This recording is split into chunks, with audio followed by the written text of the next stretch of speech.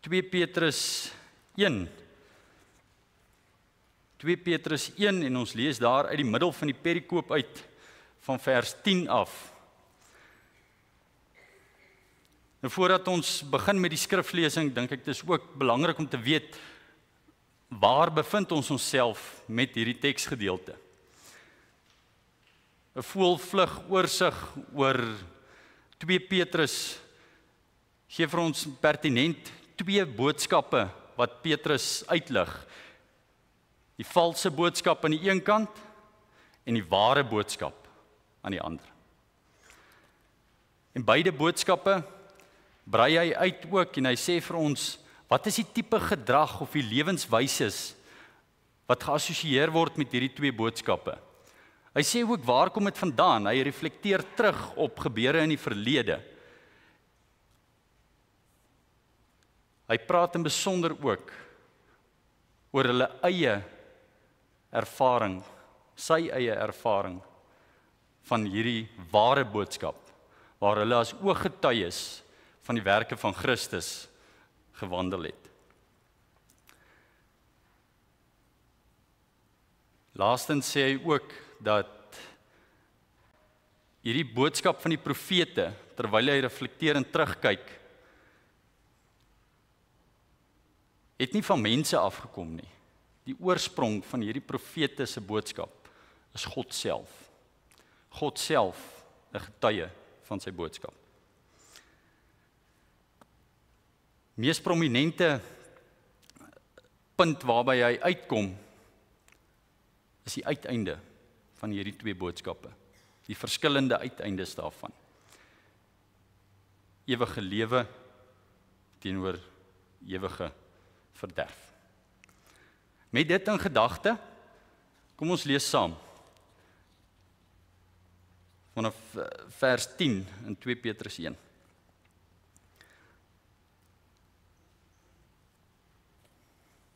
Daarom broers, ek lees uit die 2020 vertaling uit. Daarom broers, lê julle soveel te meer daarop toe, om julle roeping en verkiesing stewig te vestig. Want as julle hierdie dinge doen, sal julle verseker nooit struikel nie.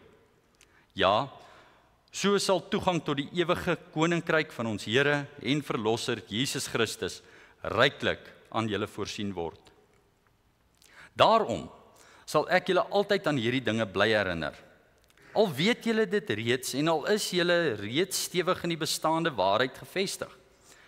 Ek beskou dit as gepas om julle deur herinnering op te skerp, solank as wat ek nog in hierdie tentwoning verkeer.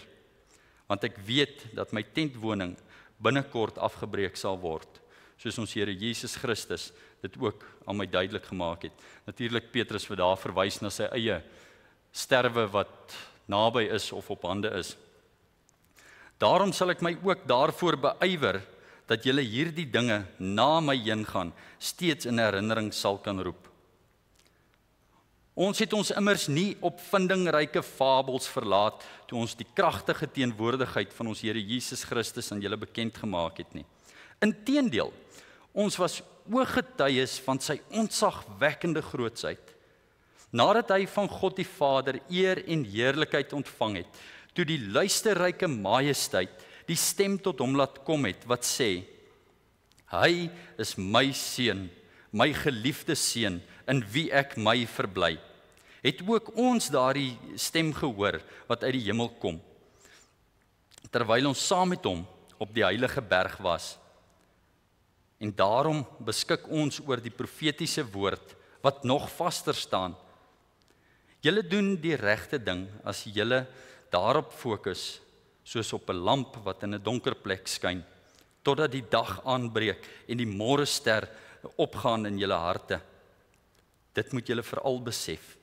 Geen profesie in die skrif berus op eie uitleg nie, want geen profesie is ooit deur die wil van 'n mens voortgebring nie, maar meegevoer deur die Heilige Gees het mense die woorde uitgespreek wat van God afkomstig is. Dit is die woord van die Here.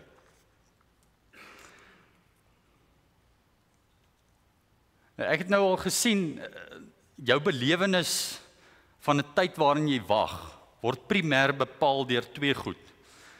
En dit is wat jy doen terwyl jy wag en waarop jy wag.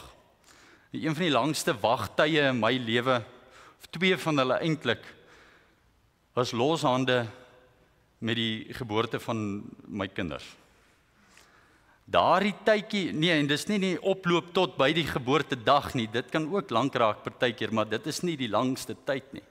Die lang tyd was van waar ek vir my vrou daar in die teatersaal moes agterlaat en saam met hierdie nuwe lewetjie moes afgaan en gaan wag waar hulle nou die sensortjies en dinge opsit en kyk, die suurstoftelling moet nou reg word of reg kom en optel. En beide ons kinders was noodgedwonge deur keisersnee gebore. Nou sit ek daarso alleen met hierdie lewetjie en kyk, mense gedagtes is mos 'n snaakse ding. Hulle dwaal verskriklik.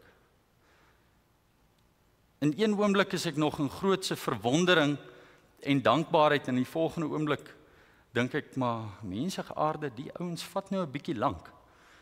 Wanneer kom my vrou? En dan wonder ek, sjoe, maar is alles daar reg by my vrou? Daardie tyd is verskriklik lank, want deur die genade van bo ook, daardie tyd ook tot 'n einde gekom. Die wag het verbygegaan. Waarvoor wag ons? Waarvoor wag ons as gelowiges?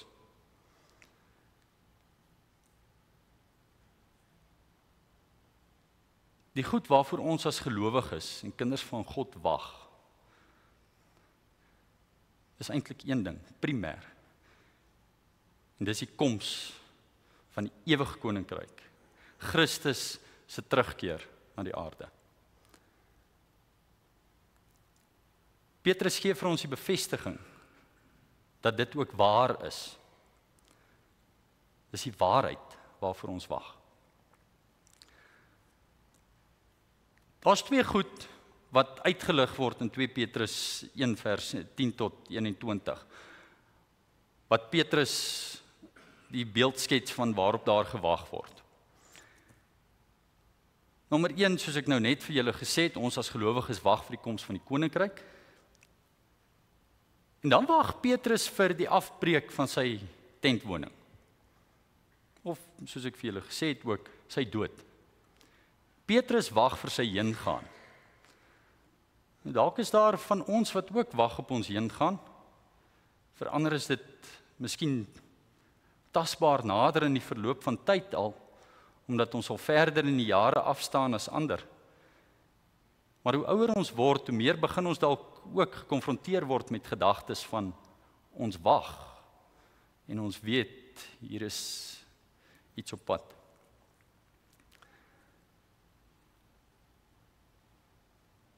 Petrus moedig die gelowiges aan en sê, terwyl julle wag, moet julle sorg dat julle besig is met die regte dinge.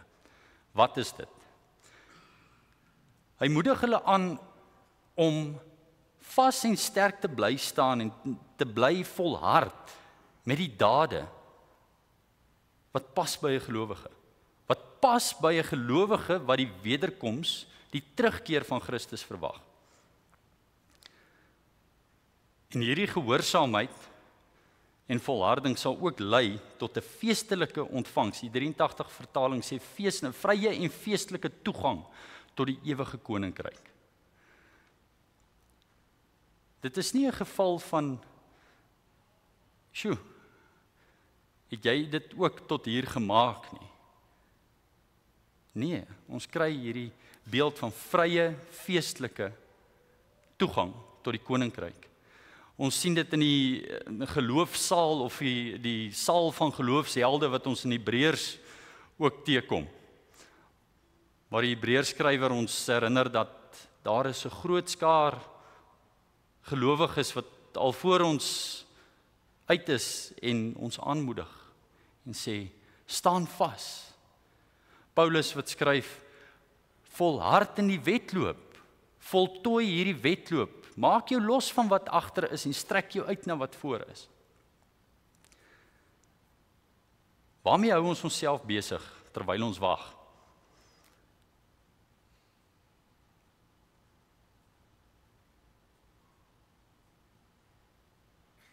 Petrus doen ook 'n beroep op homself.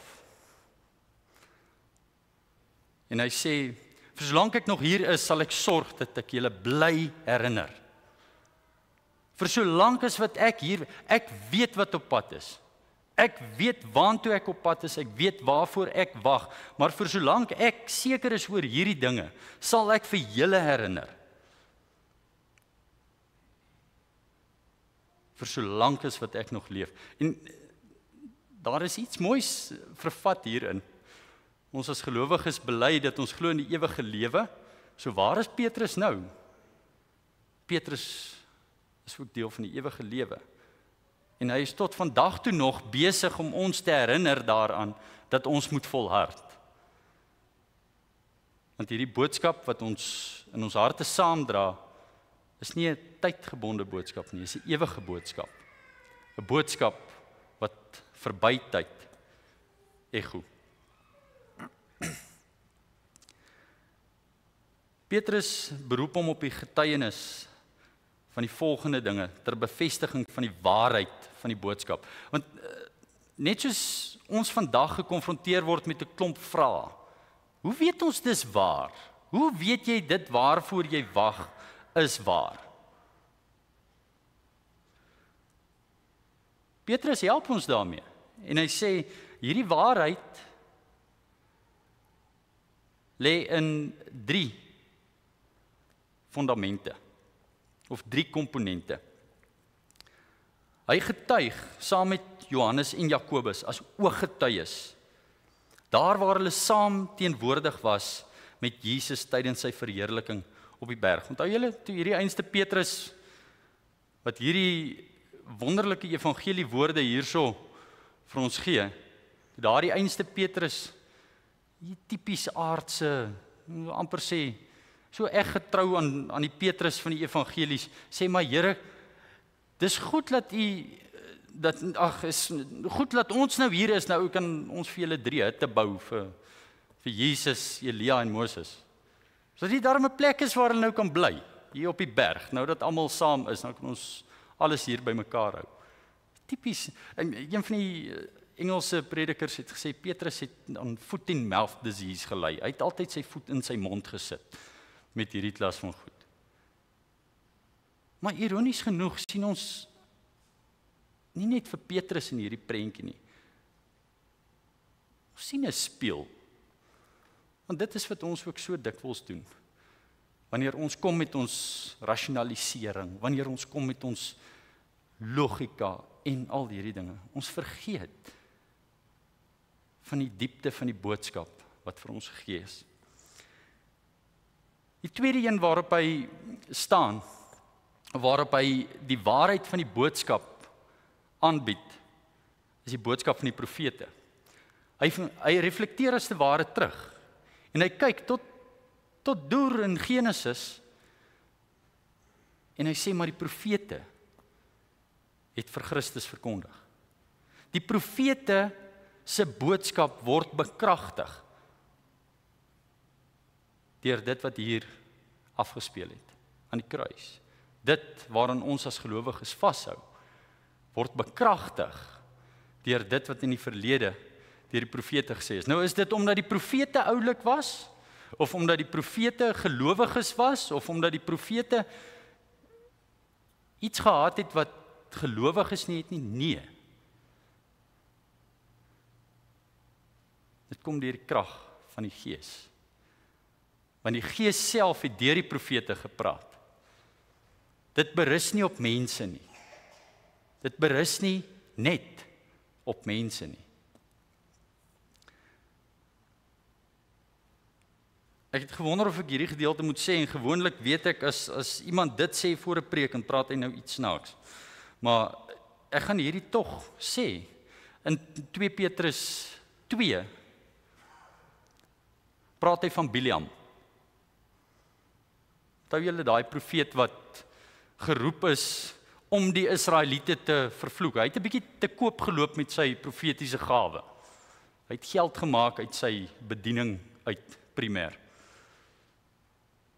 Profit for hire. En hy het 'n uitspraak gemaak wat handel oor die môrester. Die heenwysing na Christus, die blink môrester wat opkom. Die gedeelte wat ons nou gelees het, lees ons ook oor hierdie gedeelte van die blink môrester wat moet opkom in julle harte, die gelowiges se harte. Daardeur beklemtoon Petrus iets daarvan dat selfs 'n ongelowige,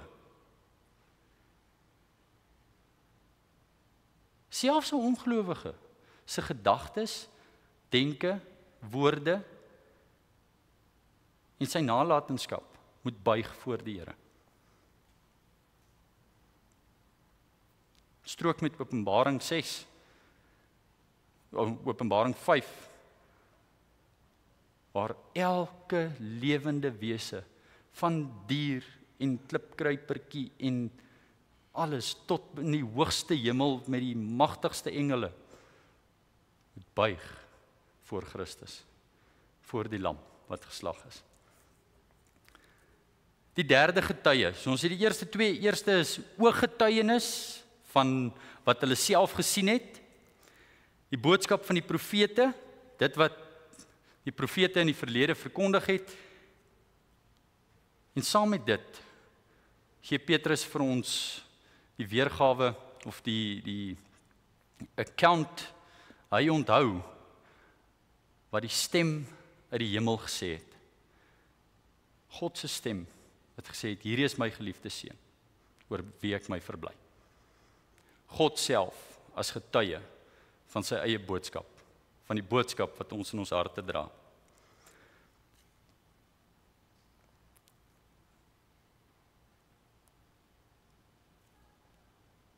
Wat maak ons met die boodskap wat ons in ons harte dra? Vorm ons deel van hierdie getuienis, soos wat Petrus gesê het, ons het met ons eie oë gesien, met ons eie ore gehoor, en daarom kan ek ook getuig, saam met die Gees, saam met die profete. Dit is hoekom dit waar is. Is dit waar vir elkeen van ons? Is dit waar vir jou dat Christus leef? Dat die graf leeg is? Het die blinkend môrester al opgekom in jou hart? Skyn sy lig so helder in hierdie donker wêreld, ook in jou gemoed, ook in jou hart, in jou lewe, skyn sy lig deur jou, of nie?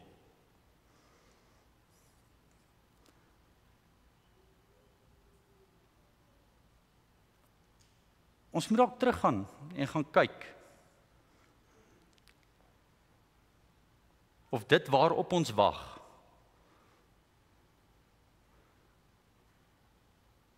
die regte ding is. Want dit waarop ons wag bepaal hoe ons wag en bepaal wat ons doen terwyl ons wag ook. So as ons ongemaklik raak met die gedagte dat ons behoort onsself besig te hou met ons geloof, en by ons geloof moet ons deeg voeg, by deeg insig, by insig selfbeheersing, by selfbeheersing volharding, by volharding godvreesendheid, by godvreesendheid broederliefde, en by broederliefde 'n liefde vir alle mense. 2 Petrus 1, vers 5 tot 7. As ons nie besig is met hierdie dinge in ons lewens nie, is dit waarop ons wag die regte doel? Is ons oog gefestig op Christus? Of is ons oog vasgevang hier op die aardse, hier rondom ons?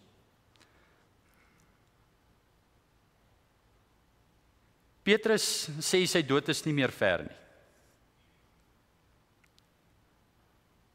In lydenstyd konteks ekho dit die woorde van Christus wat self 3 keer vir sy disippels aangekondig het dat die seun van die mens moet ly en moet sterwe en op die 3de dag weer moet opstaan. Jesus het dit nie lank voor sy dood vir sy disippels beklemtoon en gesê, heel waarskynlik herhaaldelik ook gesê, maar die dag van Jesus se kruisiging is daar nie een disipel langs hom nie. Hulle het vergeet waarop hulle wag. Die 3de dag gaan die vrouens na die graf toe. Wat sê hulle voorbereiding vir ons? Hulle het kruie en speserye gevat om hom te gaan salf, om die liggaam te gaan balsem. Hulle het 'n dooie Jesus verwag. En die res van die disippels het hulle iewers toegesluit omdat hulle bang was. Hulle het vergeet waarop hulle wag. Die vraag waarmee ons as gelowiges en as kerk in vandag se tyd gekonfronteer word, is nie net hoe wag ons nie, maar waarop wag ons? Het ons vergeet waarop ons wag? Het ons vergeet die uitkoms van die goeie nuus van die evangelie? Of ploeter ons maar net voort?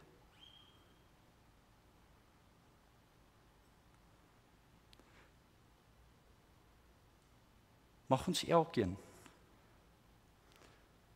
in opregtheid ook voor die Here hierdie 2 vrae gaan nadink.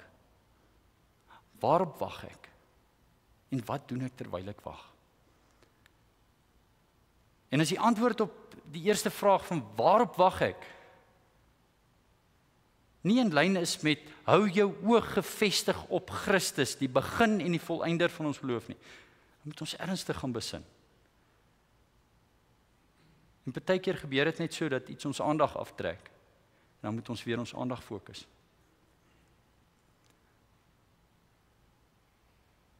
Ons sluit die oë.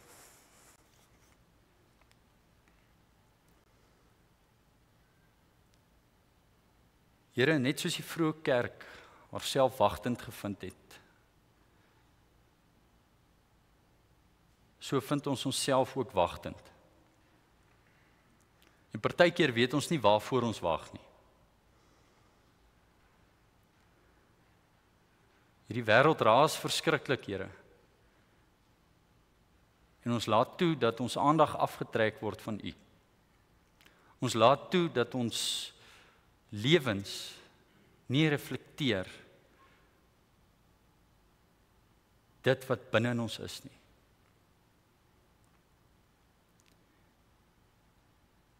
Laat U lig in ons harte opkom, soos die blinkend môrester, en laat daardie lig uit ons uitstraal, tot U eer en tot U verheerliking. Mag daardie lig tot in die uithoeke van die wêreld reik, en die waarheid van die evangelie oral oor verkondig. Here, ons bid dat U in hierdie lydenstyd vir ons opnuut daarvan bewus sal maak, dat U regtig, egtig op aarde gewandel het as 'n mens. Dat U regtig, egtig gesterf het. En dat U so werklik, soos wat ons hier sit vanoggend, opgestaan het uit die dood oorwin het, opgevaar het na die hemel en sit aan die regterhand van God. U leef. Halleluja daarvoor, Here. Aan U kom toe al die eer en die lof en die heerlikheid tot in alle ewigheid. Amen.